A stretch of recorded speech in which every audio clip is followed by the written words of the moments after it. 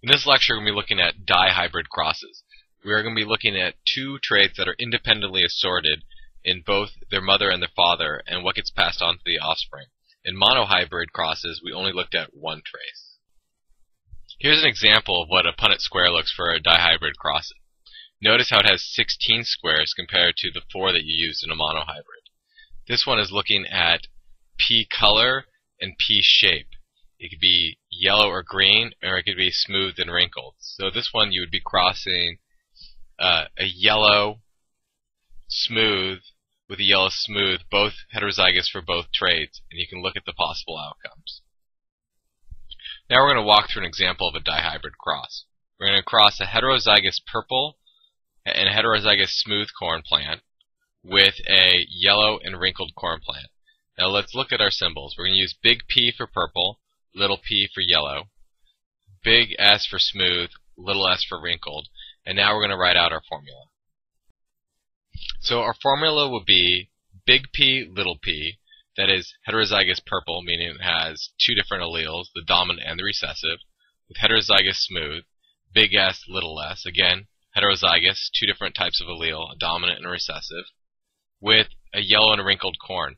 So if it's yellow and wrinkled, we know it has to be homozygous recessive. So you see little p, and little s, little s.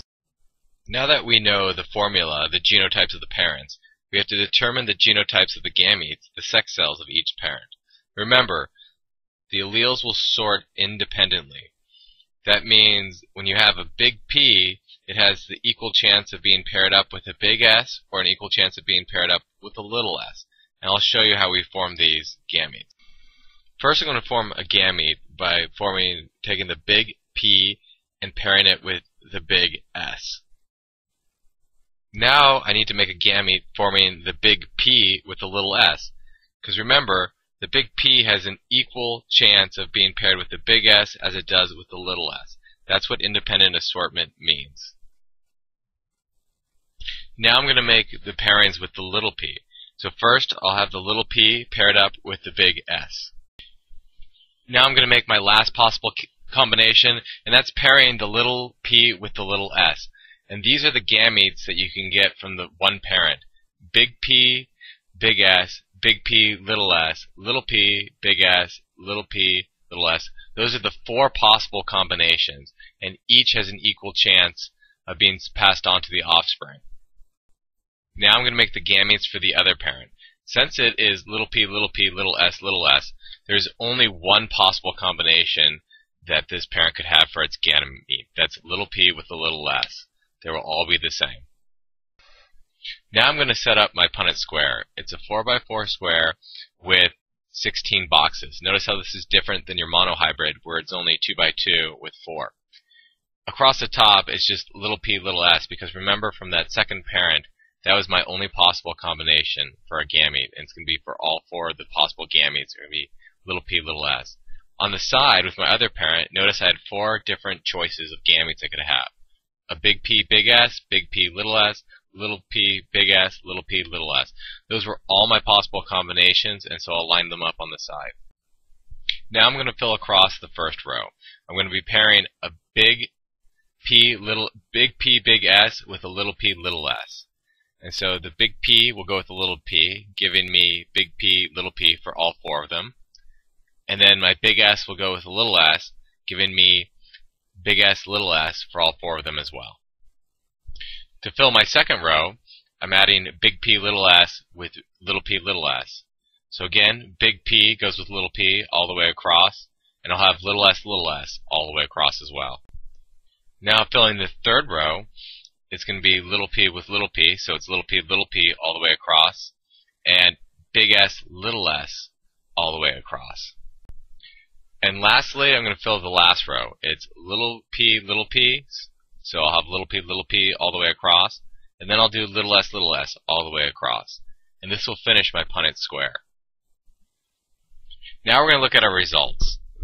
So the first one for a quarter of my genotypes will be big P, big S, little s. And we'll look at the phenotype that this genotype produces. Remember, purple is dominant, so anytime I have a big P, I'm going to have purple corn. Also, smooth is dominant. So every time I have a big S, I'm going to have smooth corn. And so I have a quarter of my phenotypes being purple and smooth. My next genotype is big P, little p, giving me purple corn, and little s, little s. That's homozygous recessive, so the wrinkled trait will show. And again, the genotype and the phenotype, in this case, matches up in percentage, but that won't always happen. And let's look at the third genotype, little p, homozygous recessive, giving me yellow corn. Big S, little s, again, you've got it heterozygous, so it's going to show the dominant trait. And the last one, little p, and little s, homozygous recessive for both, and you'll have yellow wrinkled. And again, the genotype and the phenotype percentages don't always match up. In this case, they happen to. Now we're going to practice another Punnett square. We're going to cross big T, big A, little a with big T, big A, little a. So the first step is to draw our Punnett square. Again, I have my 4x4 giving me 16 boxes, and then I'm going to make the gametes. Since both parents have the same genotypes, the gametes will be the same on the top as they are on the bottom.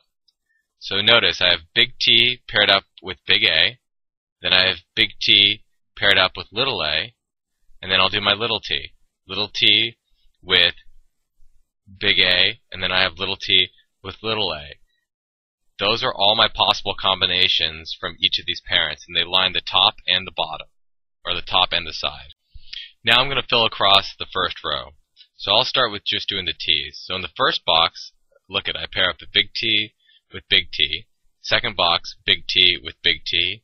And in the third and fourth box, it's big T with little t. And then I go back and fill the A's. First box is big A, big A. Second box, big A, little a. Third box, big A, and fourth box, big A, little a. Now I'm going to fill across the second line. So in the first box of the second line, it's going to be big T with big T, big A with little a. Second box, second line, big T with big T, little a with little a.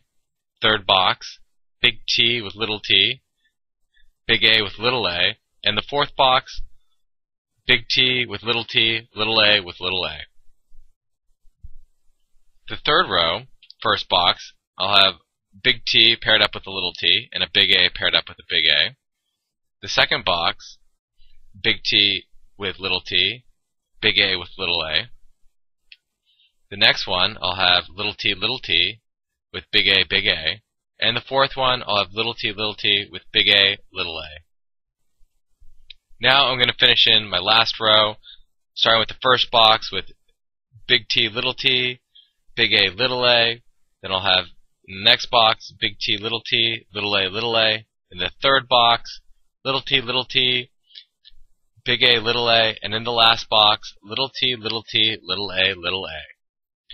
If you go back and look at your data, you'll see that 9 out of the 16 will display tall and actual phenotypes, so showing dominant and dominant phenotypes.